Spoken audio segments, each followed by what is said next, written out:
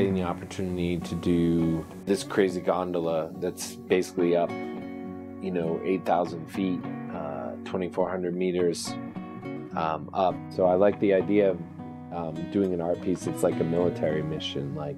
It's like you got to really prepare for it. In many ways, it's like when kids used to do, trains and stuff. It was hard to get in train yards, and so the idea of doing this as an adventure is kind of, really interesting.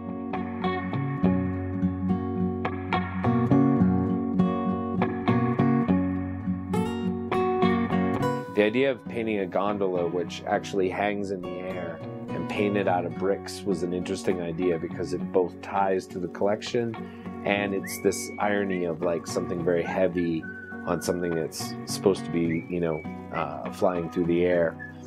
So one of the ideas that, was big in the collection was this all over pattern of bricks. So we're going to cover the idea is to cover the gondola and the all over pattern as well.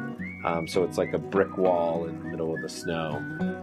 It has a bunch of holes in the wall where the guys, my characters kind of leer out of or, scream things out of, or kind of a hide and seek type of game with the characters.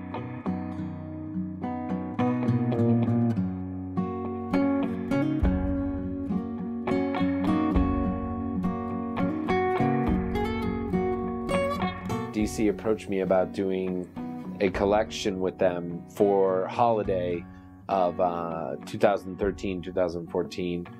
Holiday collection featuring about a lot of pieces centered around snowboarding.